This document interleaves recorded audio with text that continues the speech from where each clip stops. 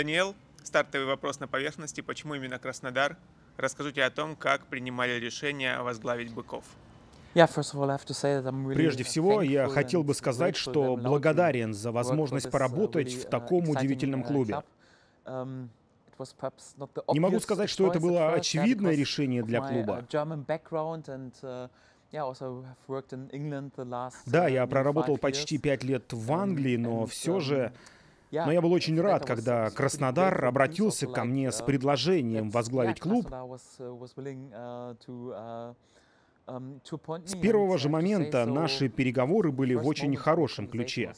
И чем больше я узнавал о клубе, чем больше я общался с разными людьми, с разными тренерами, игроками с опытом работы в России на тему Краснодара, тем увереннее я становился в своем решении. Чем глубже я погружался, тем детальнее была картина в моей голове.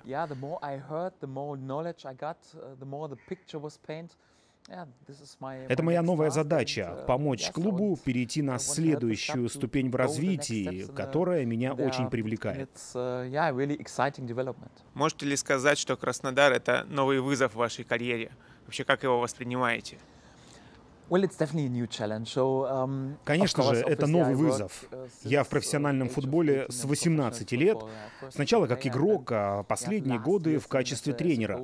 Могу точно сказать, что английская премьер-лига — лучшая лига в мире. К ней много внимания, там очень сильное давление. После того, как ты там проработаешь, проведешь так много игр, сложно назвать себя новичком, ведь ты получаешь грандиозный опыт. Но каждая новая страна, лига — это новый вызов. Очень важен язык, на котором там говорят. То, как ты должен общаться с игроками, тренерами, персоналом. Поэтому я прошу немного вашего терпения, и, возможно, чуть позже мы сможем записать такое же интервью на русском языке. Это новый вызов, и я должен все досконально выучить. Меня всегда привлекали интересные проекты, большие вызовы. Я в некотором смысле трудоголик, я люблю много работать, поэтому мне нужно все изучить до мельчайших деталей, чтобы помочь команде. Надеюсь, у меня получится оправдать все ожидания в ближайшие месяцы. Но Москва не сразу строилась. Не получится просто нажать на кнопку, чтобы через пару дней все было отлично. Но шаг за шагом мы вместе сможем добиться всего.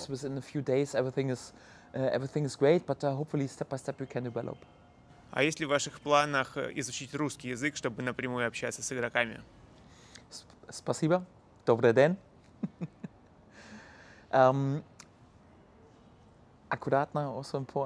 Тоже важное слово. Ну, конечно, необходимо знать какие-то ключевые слова. Но гораздо важнее сейчас узнать все о лиге, об игроках. Дни сейчас у меня очень загруженные.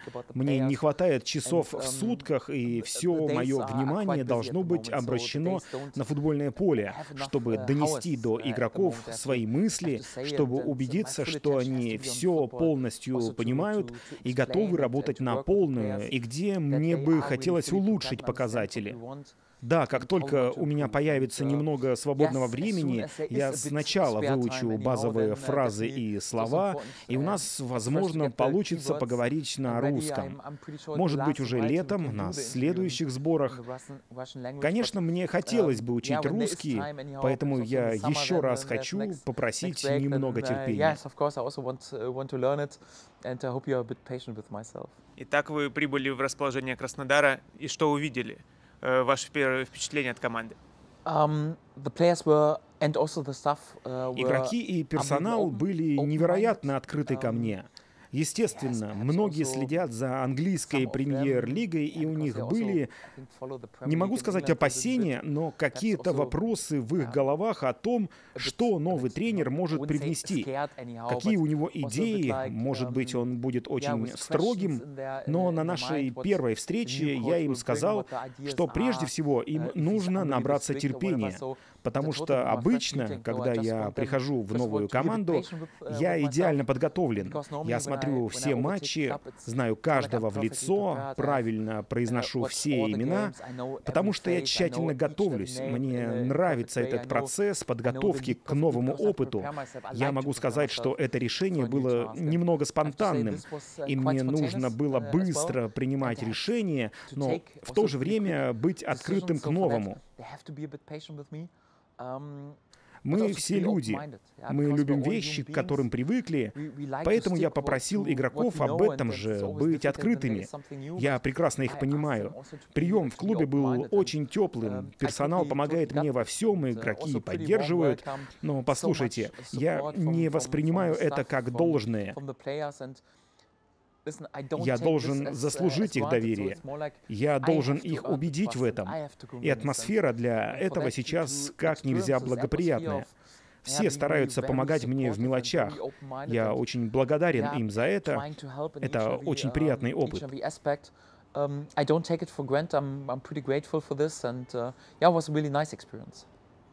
Охарактеризуйте свою философию в 3 словах. Ох, ну в 3 словах это всегда сложно. Но усердная работа, если можно это считать одним словом, усердная работа очень важна, потому что профессиональные игроки всегда, да и тренеры тоже, всегда жалуются на то, какая у них тяжелая работа. Мы вынуждены многим жертвовать.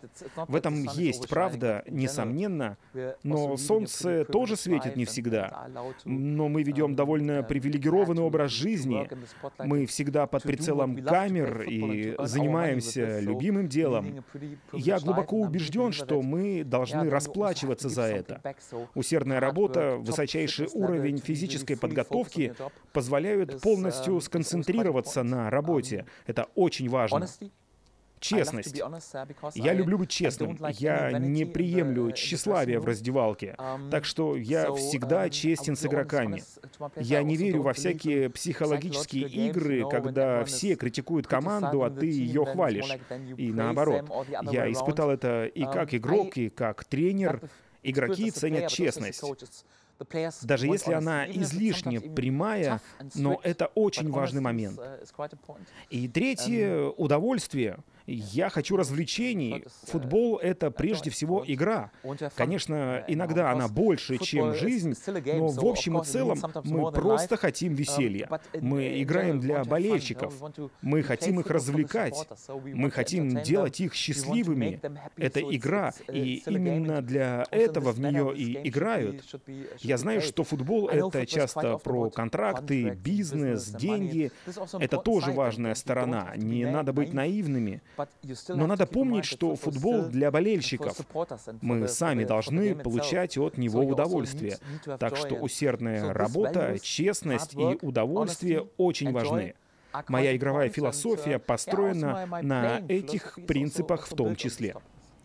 Как сформировалась ваша тренерская философия? Почему вы делаете ставку именно на масштабное владение мячом?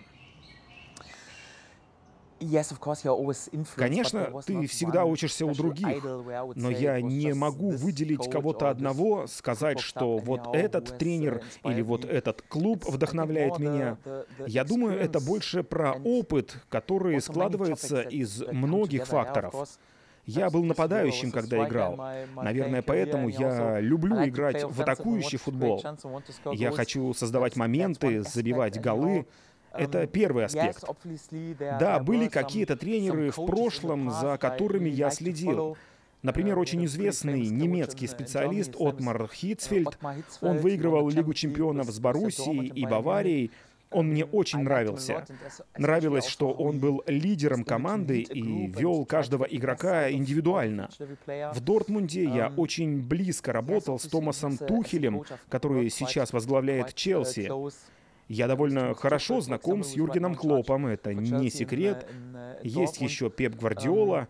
Несомненно, эти тренеры с мировым именем повлияли на меня в той или иной степени. Но я не назвал бы их своими идолами, я не копирую их. Когда ты с ними общаешься о футболе, ты можешь что-то почерпнуть для себя. Но есть и другая сторона медали. Когда, будучи игроком, ты думаешь, что тренер не прав в чем-то. Можно сказать: послушай, я бы сделал здесь вот так. Ты должен быть всегда открыт. Иногда можно учиться и за пределами футбола, в других видах спорта.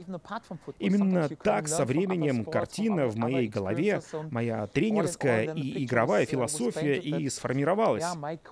Я глубоко верю в постоянное развитие. Как только ты начинаешь думать: все, я знаю о футболе абсолютно все, в этот момент надо заканчивать с футболом.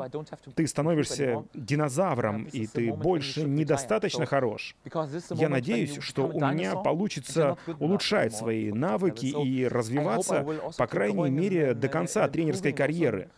Но в общем и целом принципы уже сформированы. Я знаю, какой игры хочу от своей команды.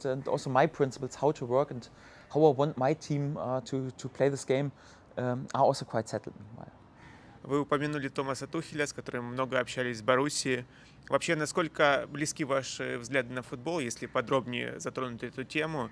Может быть, вы что-то почерпнули у него или, наоборот, в чем-то сами его убедили? В то время он возглавлял первую команду. Я видел, какая это нагрузка — быть главным тренером европейского гранда. Очень много давления, очень много работы. Я не хотел отвлекать его от работы, но с его стороны всегда инициировалось общение. Очень приятно, когда есть возможность работать с умными людьми, которые обладают такими качествами, как Томас. А я думаю, нет смысла рассуждать о его профпригодности. С такими людьми можно говорить о футболе не только в рабочей атмосфере, но и в повседневной жизни. Дни, которые мы проводили вместе на тренировках, были наполнены разговорами об игроках. Да, когда ты видишь что-то хорошее, ты сразу хватаешь это, думаешь: да, я, пожалуй, возьму это на вооружение. Я думаю, он взял какие-то элементы из моего подхода тоже, но в то время он уже был на топ-уровне. Было бы очень нескромным с моей стороны утверждать, что он многому у меня научился. Он уже был на главной сцене. Я бы не сказал, что мы с Томасом одинаковые. У нас есть схожие взгляды, но есть и расхождения. И я думаю, что это тоже очень важно. Ты не станешь лучше, если будешь кого-то копировать. У тебя должны быть свои идеи, свой стиль. Но брать хорошие вещи от топовых тренеров — это довольно дельный совет. Так что работать с ним было отличным опытом для меня.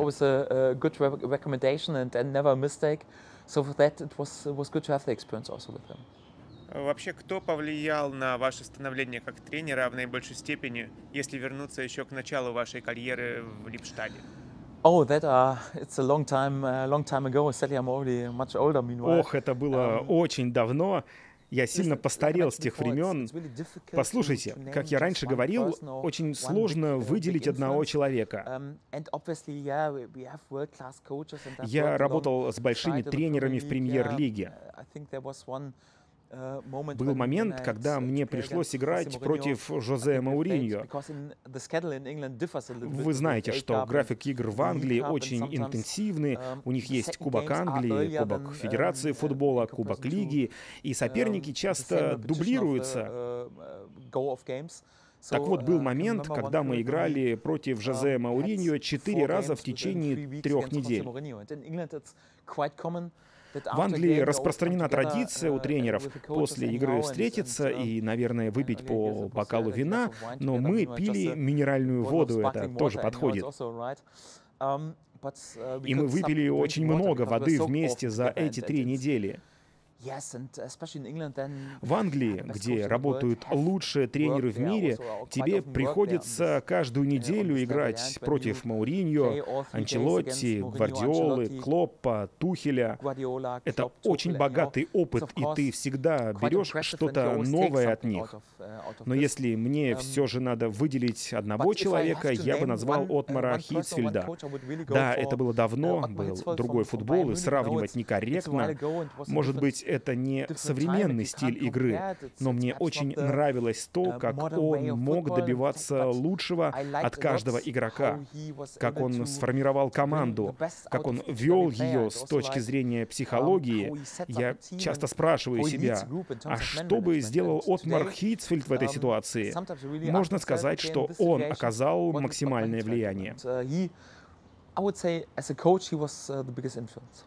Вы приходили в Липштадт, чтобы стать спортивным директором, но согласились возглавить команду до конца сезона. Как думаете, то, что вы в итоге остались тренером, это неизбежность или стечение обстоятельств? Ведь тех 9 побед, которые перевернули ваше отношение к тренерству, их могло ведь и не быть. Я не верю в случайности. Иногда вещам просто суждено случиться.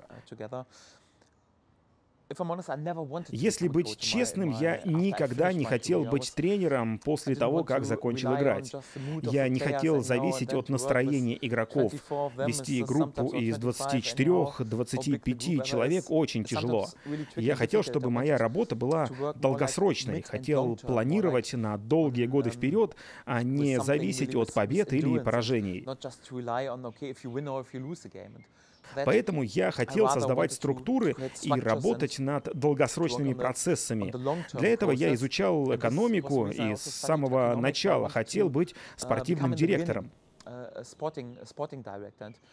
В тот момент это было небольшим совпадением, команда испытывала проблемы, уволили тренера, и не было никого на замену, да и денег не было, чтобы нанимать кого-то хорошего.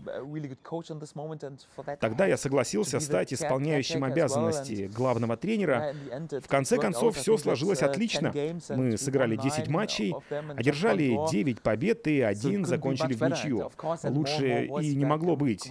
Люди говорили мне, ты должен продолжать, у тебя отлично выходит. А я думал, не так уж и плохо, оказывается. Работать с игроками на поле довольно занимательно, веселее, чем доказывать что-то людям в офисе, работать с бюджетами, решать финансовые проблемы. Годы спустя я понял, что на 100% стал тренером. Но это был хороший опыт поработать с другой стороны, увидеть, как клуб работает в разных перспективах.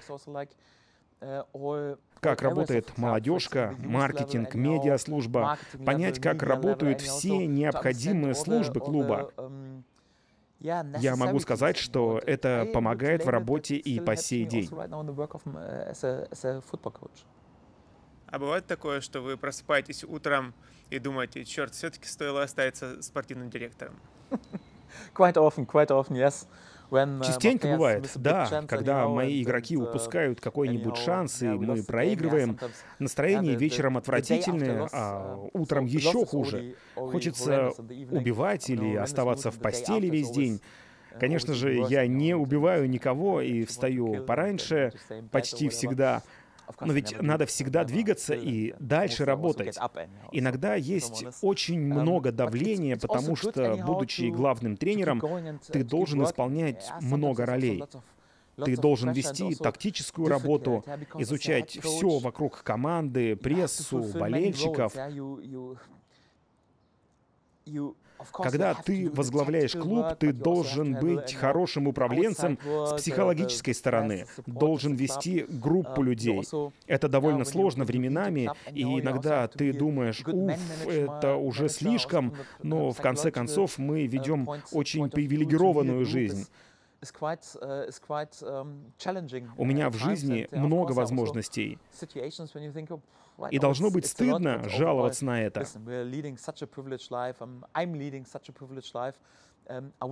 Но солнце светит не всегда, поэтому приходится иногда выжимать максимум даже из дождливых дней.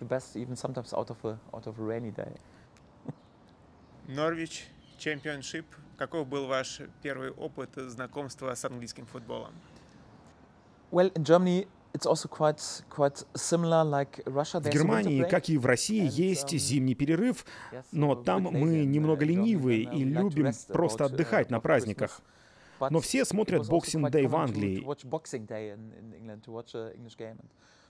И, честно говоря, когда я пришел в чемпионшип, да, у меня были предположения о том, как там дела, но поверьте, АПЛ — лучшая лига мира, а чемпионшип — самая сложная. У вас 46 игр, плюс 2 кубковых турнира, довольно важных. Доводится противостоять командам, которые выигрывали Лигу чемпионов, и приходится играть чуть ли не каждые 3 дня. Давление сумасшедшее. Это самая сложная лига мира. Если ты хочешь выиграть этот турнир, то должен сыграть 46 игр против 24 команд, каждая из которых хочет перейти в высший дивизион. Это было очень сложно. Английский футбол очень плотный. Если в Германии за какой-то момент могут дать желтую или даже красную карточку, в Англии судья может даже не свистнуть за подобное. Ты вынужден к этому привыкнуть. Да, на таком уровне это было отличным образовательным опытом, который воспитывает характер. Было очень интересно. В первые полгода под вашим руководством результаты команды были средними, но уже в следующем сезоне Норвич выиграл турнир. Вы что-то изменили в своем подходе или просто команда научилась лучше воплощать ваши идеи? Прежде всего, ты должен быть гибким как тренер, нельзя быть упертым, но не как флаг на ветру. Это очень важно. Нельзя после каждого поражения менять все, а после победы думать, что все отлично. Ты должен следовать своим принципам. И мы работали над этим с первого дня. Но, конечно, надо работать с тем, что имеешь, и адаптировать все под сложившуюся ситуацию. Это мы и пытались сделать, чтобы быть всегда готовыми к следующему шагу. Нельзя нажать кнопку, чтобы все заработало в одночасье. У нас была очень сложная ситуация. Я помню, когда пришел, в команде были отличные ребята, но средний возраст был слишком большим, да и денег было не так много. Игроки были недостаточно жадные до побед. Они до этого вылетали из АПЛ, они привыкли проигрывать. Клуб был под колоссальным финансовым давлением. Это был единственный клуб с самоокупаемостью. Пришлось продать лучших игроков. И нам нужно было развивать молодежь, чтобы получить за них деньги при продаже. Просто чтобы клуб жил дальше. Первые месяцы были невероятно сложными, особенно потому, что я был первым иностранным тренером в истории клуба. Сложно было то, что английский был не моим родным языком, и все равно были большие ожидания. Клуб привык играть на высшем уровне. Это не было невыполнимой задачей, и мы нашли решение. Повторюсь, я люблю вызовы. Мне нравится работать над такими проектами. Все могут сделать что-то простое. Шаг за шагом мы развивались на протяжении первого сезона и в конце концов заняли строчку в верхней части таблицы. Это был процесс. В конце концов все сложилось очень хорошо. Как играл ваш Норвич, каковы были основные установки? Я всегда хотел быть протагонистом на поле. Всегда хотел играть в атаку. Да, ты можешь выиграть в футбол, паркуя автобус в ожидании контратаки, ошибки противника или стандартного положения. Но я считаю, что если ты хочешь выиграть лигу, что отличает чемпионов, так это умение доминировать на поле, владеть мячом, контролировать игру, не реагировать, а провоцировать развитие событий. Я не сильный приверженец стандартных схем. Важно быть гибким и во время игры, и не перегружать игроков и их головы. Это тоже довольно важно. Принцип всегда один — быть гибким. Моя команда всегда должна вести игру, атаковать, комбинировать, двигать мяч. Именно так мы и хотим играть. Насколько применим в России тот опыт, который вы получили в Норвиче? Или это совсем другая история? Я считаю, что каждый опыт отличается от предыдущего. Я достаточно скромен. Я не пришел сюда со словами: «Послушайте, я был успешен в прошлом, 2 раза выиграл чемпионшип, и здесь все получится легко, по щелчку пальцев». У всех клубов цели схожи. Я очень уважаю то, чего Краснодар добился. Клуб очень молод, и вы достигли невероятных высот за последние 10 лет. Невероятный потенциал в инфраструктуре, стадионе, академии. Да и вообще то, что клуб сделал для футбольного комьюнити в социальном плане. Клуб уже играл в Европе, в Лиге чемпионов. Надо отдать должное тому, как клубу удалось добиться столького за довольно короткую историю. Я здесь, чтобы помочь клубу сделать следующий шаг. Опыт в Норвиче — это одно, но есть еще Лейпштадт, моя игровая карьера. Все это поможет мне достичь поставленных целей и оправдать ожидания. В футболе нельзя давать гарантии, но одно я могу пообещать точно. Я и мой тренерский штаб будем работать до 7-го пота, чтобы помочь клубу перейти на следующий уровень. Я уже увидел, что это фантастический клуб с отличными людьми вокруг него, и они заслуживают быть успешными. Надеюсь, я смогу стать небольшой частью большой истории. Что вы успели узнать о российской премьер-лиге к нынешнему моменту? Вообще, следили ли как-то за российским чемпионатом, пока работали в Англии? Когда ты работаешь тренером в профессиональном футболе, тебе необходимо следить, по крайней мере, за основными лигами. Российский чемпионат тоже значимый в мировом футболе. Здесь есть хорошие тренеры, хорошие команды, игроки, поэтому за ним стоит следить. Но, честно говоря, когда работаешь в АПЛ, у тебя не так много времени на просмотр каждой игры.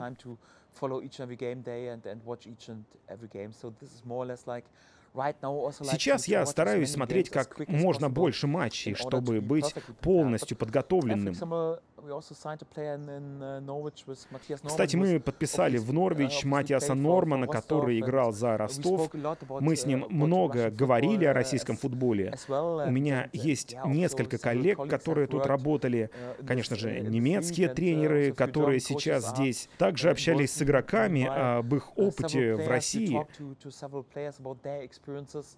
Не могу сказать, что знаю российский чемпионат так же хорошо, как узнал английский. Нужно всегда учиться. Но поверьте, как только ты попадаешь в футбол, ты смотришь огромное количество игр, и уже через несколько дней у тебя масса информации. Не вся, конечно, но с каждым днем все больше. 5-6 недель подготовки больше, чем достаточно, чтобы стать экспертом российского футбола. Многие наши соперники в РПЛ обороняются очень низким блоком и вообще, в принципе, играют от обороны. Вы видите в этом проблему или возможность? Ни то, ни другое. Нам надо это принять. Мы не можем на это повлиять. Конечно, очень хорошо, когда у тебя отличная оборона, основа, но в футболе все связано между собой. Я говорил много о комбинационном, атакующем футболе, введении игры, но я не наивный человек. Иначе я бы не выиграл чемпионшип дважды. Все знают, что надо выстраивать хорошую работу, чтобы побеждать. Это момент, который я тоже хочу улучшить. Если противник сидит глубоко в обороне, пытается поставить автобус перед воротами, это усложняет ситуацию.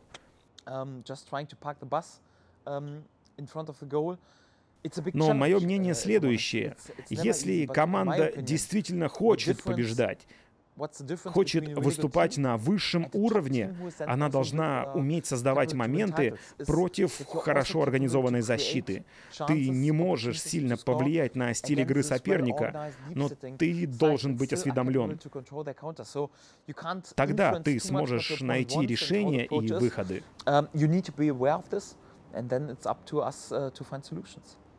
Несколько немецких тренеров уже успешно работают в РПЛ. Расскажите о том, что, возможно, делает их особенными, про вашу стажировку в Академии Хеннеса Вайсваллера. Yes, and generally you have to say we had also some problems. На рубеже веков немецкий футбол испытывал некоторые сложности. В течение 5-6 лет мы не могли добиться высот на чемпионатах мира или Европы. Немецкая федерация футбола решила заняться обучением тренеров, чтобы получить самых сильных, строгих и успешных тренеров. Объем работы в академии был невероятным. Это было похоже на полноценную работу на протяжении года. Когда я проходил это обучение, было тяжело, но я провел время с пользой. Обращал внимание на все детали. Это не гарантирует то, что вы станете топ-тренером. Для этого надо проделать массу другой работы. Но, как я говорил, я не верю в случайности. Сейчас в мировом футболе есть много хороших немецких специалистов. В лучших клубах мира, значит, образование принесло свои плоды.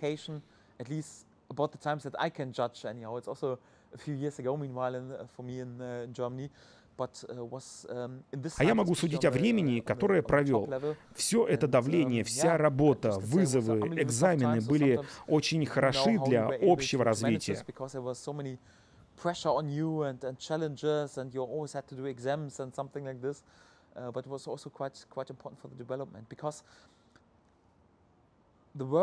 Работа тренера сильно отличается от работы игрока.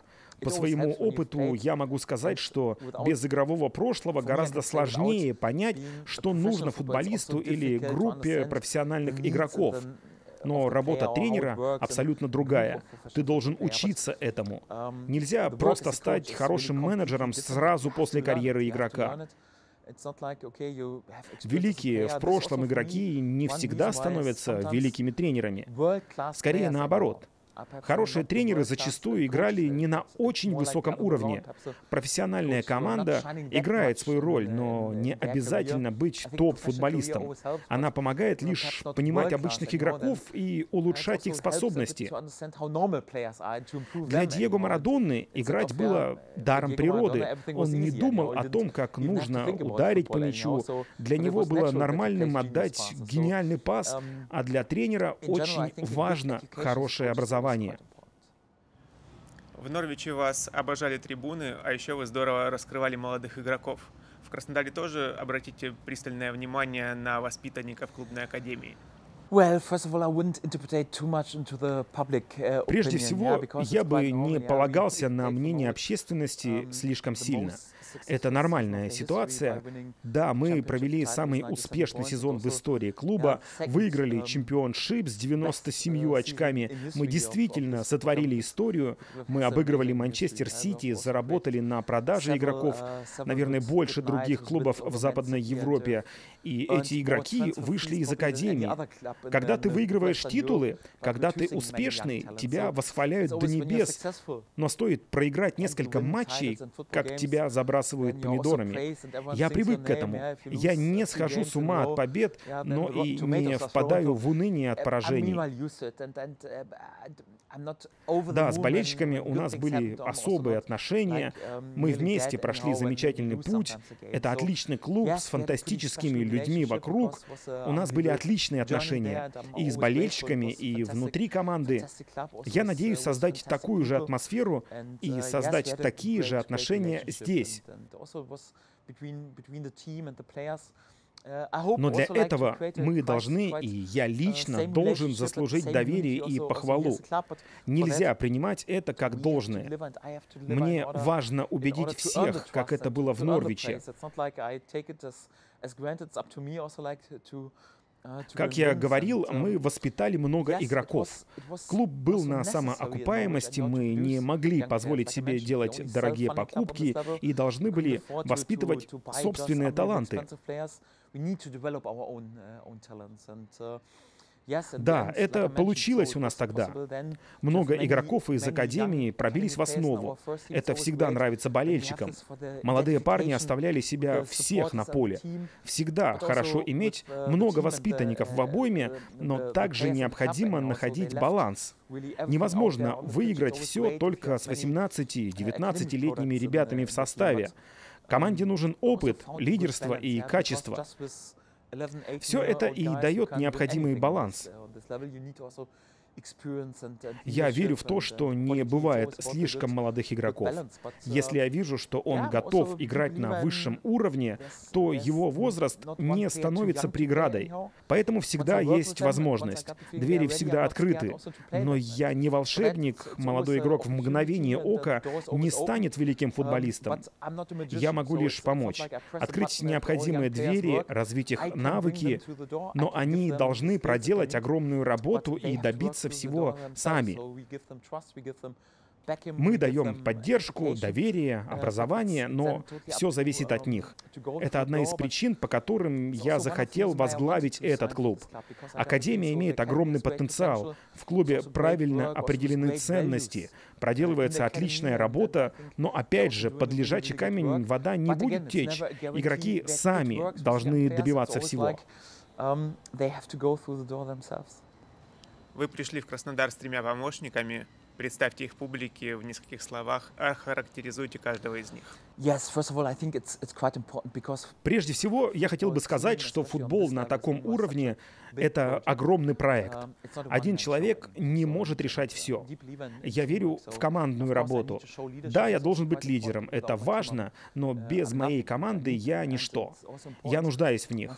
Когда ты иностранец и приходишь в другую страну, важно, чтобы тебя правильно понимали, чтобы ассистенты помогали донести идеи до игроков, до их сердец, да и до тренерского штаба. Сотрудники, которые здесь уже работают, проделали огромную работу. Все невероятно открытые, очень опытные. Очень важно это использовать. У них тоже есть отличные навыки. Но мне также важно иметь мою собственную команду рядом. Людей, которым я доверяю уже давно. Мой ассистент Эдди Ример имеет казахские и российские корни. Он свободно говорит на русском, хотя и отрицает это. Игроки говорят, что его русский великолепный. Очень хорошо иметь его в своей команде. Он может напрямую общаться с игроками с самого начала нашей работы здесь. Эдди — отличный парень.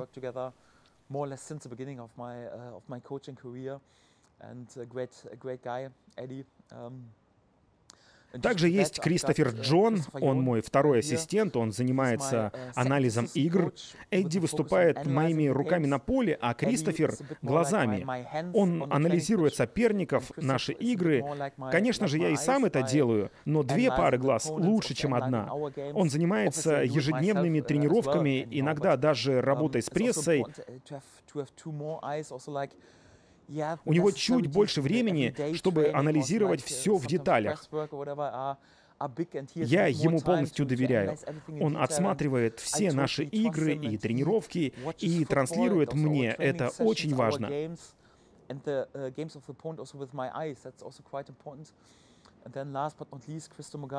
Еще с нами Крис Домагалла. Он отвечает за производительность игроков. В Норвиче он отвечал за научный подход, физическую подготовку, медицинскую часть. Я сторонник усердной работы на 100%, и он тоже согласен с этой философией, передает ее всему персоналу. Таким образом, все отделы клуба находятся более-менее на одной волне. Они очень важны для меня. Надеюсь, мы сможем доказать, что мы важны и для клуба, чтобы сделать следующий шаг в развитии. Важно думать одинаково, потому что тренерский штаб, игроки, медицинский штаб, тренеры по физподготовке — все должны придерживаться одной цели. Для этого нужны различные специалисты.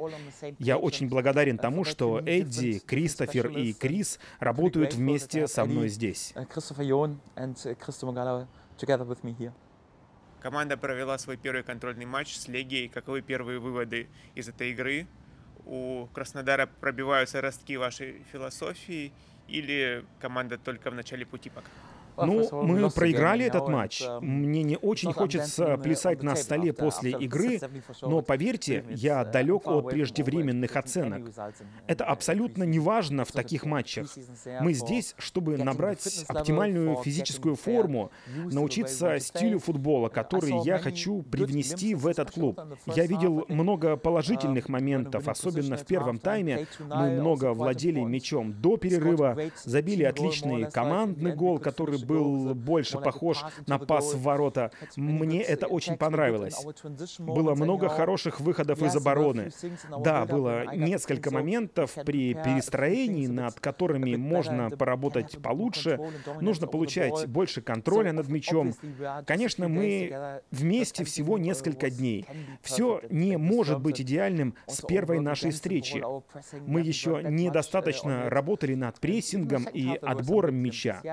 Во втором тайме тоже были проблески хорошей игры. На поле было много молодых парней, которые, может быть, были слишком мотивированы, немного нервничали, потому что впервые играли с главной командой. Нам немного не повезло, когда мы могли удвоить преимущество. Мы могли поставить точку и заработать первую победу. Но мы должны принять поражение.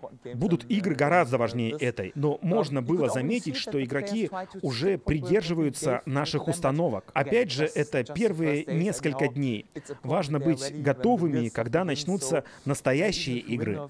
Не имеет значения, проиграем мы или выиграем следующие матчи на сборах. Я предпочту уверенность и готовность тогда, когда это действительно будет нужно.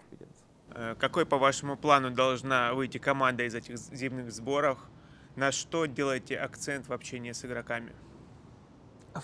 Прежде всего, для меня важно донести мою футбольную философию до игроков. Но кроме этого, я хочу, чтобы они сплотились и были одним целым. Я хочу видеть, что они вместе двигаются к одной цели, все на одной волне, создают подобающую атмосферу. Здесь мы против всех. Мы должны держаться вместе. Нам нужно быть вместе вопреки всему. Каждый должен в той или иной мере отдавать свою жизнь за черно-зеленую футболку. Я хочу, чтобы команда была наполнена энергией и победным духом. Очень важно быть сплоченными. И не только на поле, но и за его пределами. Новые игроки добавляют глубины в плане общения на других языках, да.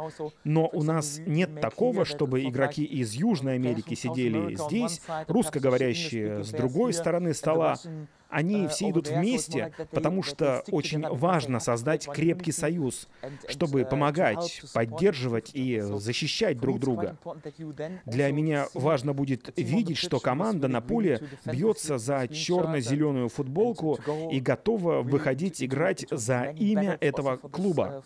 Они должны держаться вместе, это очень важно, особенно в первых матчах. Технические моменты, все остальное, да, это важно, но мы должны воспитать в себе дух единства. И последний вопрос. Впереди 12 туров российской премьер-лиги. На что мы можем рассчитывать и какие задачи вы поставите перед командой этой весной? Заработать как можно больше очков. Я буду рад, если получится получить 36 очков. Команда уже сыграла 18 матчей. Мы не начинаем с нуля. Сейчас нет особого смысла говорить о целях и месте в таблице. У нас есть свои цели, и важно, чтобы мы были на них сконцентрированы. Как мы хотим играть, какие ценности хотим нести через наш футбол. И если мы хорошо справимся с этими принципами, поверьте, мы заработаем много очков, одержим много побед и добьемся всех поставленных целей. Да, мы не фавориты в чемпионской гонке. Мы на 5-м месте и отстаем на несколько очков от других команд, но мы хотим закончить сезон как можно выше. Хотим защитить свои позиции и попробовать прыгнуть выше головы. И если появится возможность попасть в первую тройку, что ж, постараемся занять как можно более высокое место. Но нет смысла говорить о том, сколько мы хотим заработать очков. Мы должны концентрироваться на усердной работе, хорошем футболе, а очки придут сами. Мы должны убедиться в том, что достаточно хорошо работаем для этого. Все остальное придет. Спасибо большое, удачи вам в Краснодаре. Спасибо.